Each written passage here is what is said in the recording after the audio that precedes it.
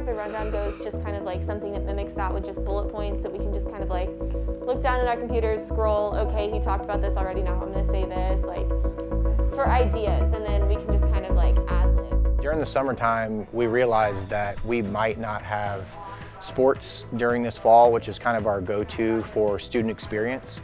And so myself and a few other students kind of just started dreaming about what this would look like. Instead of doing a sports show, we turned it into an election show. In other words, instead of doing 8 or 10 sports shows, we decided to take that 8-hour period and put it into one big night. And it just happened to work out pretty well because obviously there was a presidential election this year.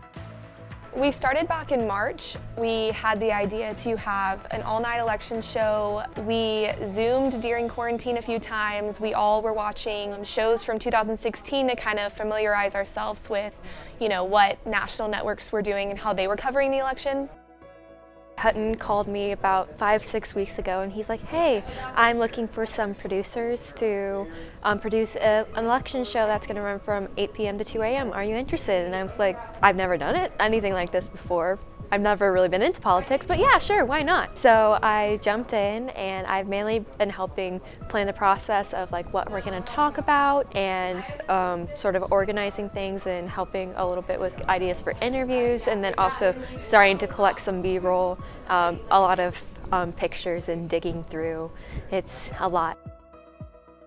The biggest challenge for us is simply getting together and figuring out, okay, who goes in what spot the best? Because a lot of people want to be in front of the camera, but they honestly don't have the experience or the knowledge to talk about something that is so deep. Some people can do sports, some people can do news, but politics is very difficult. And so that's really been the hardest part, is finding a position for each person. We have 25 people on the staff, and so with COVID, it's very difficult to space them out. And so we're going to be on the air for 6 hours and really be here for about 8 hours. And so that's been the biggest challenge, is scheduling people and putting them in the right positions to succeed. It's crazy to think that we started so many months ago and it's just a few days away, because when I moved back to Abilene in August, we had weekly meetings, we had Zoom meetings, in-person meetings. We spent a lot of time preparing the script, the rundown, we did in-studio interviews, and just a lot of studying of the Electoral College and different swing states and about both different parties and candidates. So a lot of work has been going into this election show and we're really excited for it. I've always been working on this after school, after homework, and so it tends to be a little later at night, and I feel bad because pretty much everybody has woken up at one morning or another with a text from me asking a question, seeing if something is finished. My job here is to give the students the best experience. And we have a few $1 million worth of toys here, and so it's pretty easy to give them a good experience. But one step further is to trust them to produce, and that's really the hardest thing to teach. This is not a class. The students do get paid to do this, but they're not going to become millionaires out of it, out of their hourly wage. The memories that I'll take from this are simply, again, just planning it from the very first day that we all got together to figure out, okay, what do we want this to look like?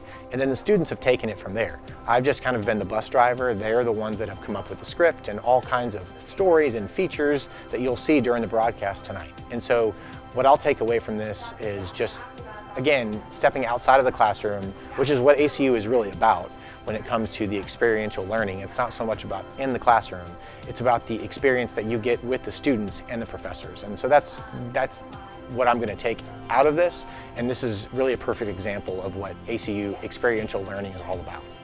I hope that the viewers just realize that, students do care about the election. They want their voices heard and they want to talk about it. I mean, I think a lot of times older generations kind of discredit us for just getting our information on social media, but if the group of people that have been preparing for this election show is any indication of how the rest of our generation gets their news, we have been studying so hard and learning so many things and really challenging ourselves and our own personal beliefs throughout this time period. And I really hope people are just proud of that. I hope that people realize that even a small university like Abilene Christian is able to accomplish this humongous thing that not many universities with thousands more people are doing. So I just hope they're proud of us, and I hope that they realize that we put a lot of work into it. Right.